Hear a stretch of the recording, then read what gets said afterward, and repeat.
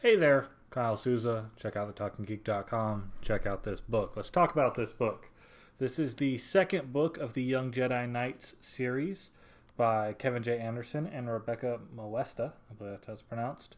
It is subtitled Shadow Academy. It is about Jason and Jaina, the Solo twins.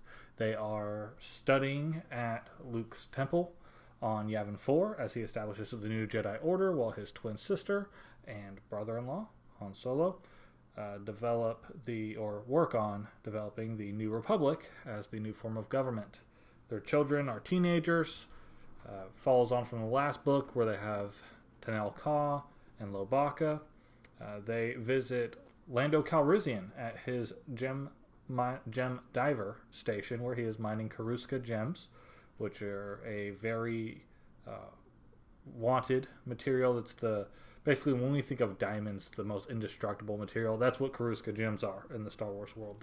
They're practically indestructible.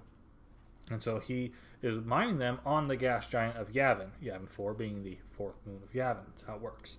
So what we have here, as we can see from the cover, we've got the Shadow Academy. That's this place. Basically, it's a Jedi temple for dark Jedi, evil Jedi.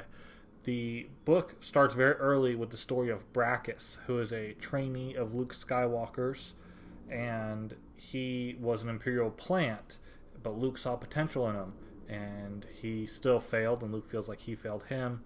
Brakiss failed Luke, blah, blah, blah. He went and started his own academy in secret. They find out about it in this book.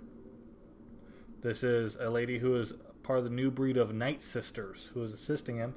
These are stormtroopers. If you don't know that, you don't know Star Wars. So they are working with the Empire to train up new young evil Jedi, dark side Force users. They don't think of themselves as Sith. They think of themselves as dark Jedi. And they have an academy. They're not following the rule of two, etc.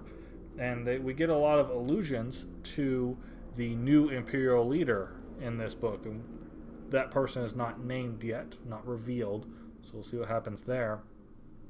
But it's a fun book. It's pretty fast-paced. We do get to see Coral again. He makes an appearance or two. And like I said, this book series is aimed at teens and preteens. You know, the middle school crowd probably would be the best way to describe it. Still a fun book series and great stories. And even though it's part of the expanded universe that's not the true Star Wars story now, they're still fun Star Wars stories, and I like them, so I'm going back and revisiting them. But I'd say I liked this one better than the last one, better than the first one. It's just a little bit more intense. The story is a bit more fast-paced. There's less details in it and more action. And not that I dislike details, but I want the details to be a part of the story. And it's still a lot of character building, though. Just like the first book, that's what I mean by the details. It was a lot of character building in the first book, which you need. And that makes this book better. If you hadn't read the first book, this book would not be as good. And you'd be wondering why does that person act that way?